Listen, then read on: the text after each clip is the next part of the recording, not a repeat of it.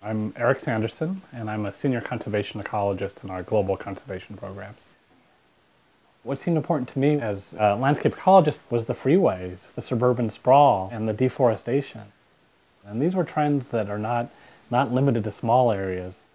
So I wanted to understand these patterns. I wanted to understand this sort of conceptual framework for thinking about nature in the world, and then I wanted to try and apply it.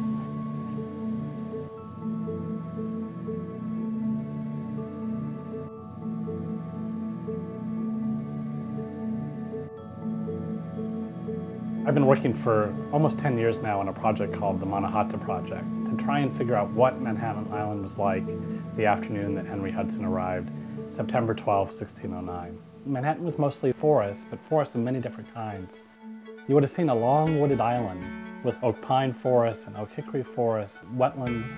You would have seen streams coming down off of the Manhattan shore and draining across beaches. On Mannahatta, you would have seen lots and lots of wildlife. There were black bears, there were wolves, there were white-tailed deer, there were probably beavers on every stream, river otters.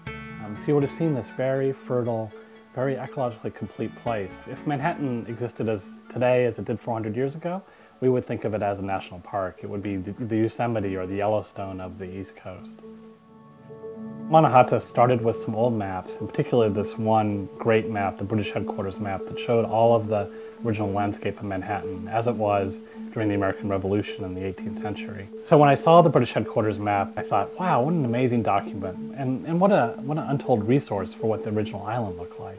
I thought if I could use these modern tools from landscape ecology and apply them to this old map from New York, that I could learn things about the landscape which we didn't know before. So through a lot of work and a lot of time, we were eventually able to georeference the map. That means we can locate any features on the British headquarters map, and we can place them in the geography of the city today. Slowly we built up the soils, the hills and the streams, and then eventually what the Native Americans were doing, what the Lenape were doing in Manhattan. And once we had that map, then we started connecting that with lists of all the species that lived on Manhattan. So we compiled all the species that we could try and get a handle on, and we then tried to relate those species lists to Manhattan Island through a new kind of science that we call mirror webs. And that kind of data, it turns out that you can visualize and understand as a network, not unlike a social network like what you have through Friendster or through MySpace. Finally, we took all these data sets and we used the kind of techniques that they use in Hollywood to recreate what the landscape looked like. We would take in the topography and we would lay on top of that the soil cover and the vegetation types and eventually the trees, and build up the landscape from the bottom up. And because all this information is georeferenced, it means that we can take a camera and point it out of any window on Manhattan Island and reconstruct exactly what that view was like 400 years ago. We can actually visualize a landscape that's lost and try and appreciate it in the context of the landscape as it is today.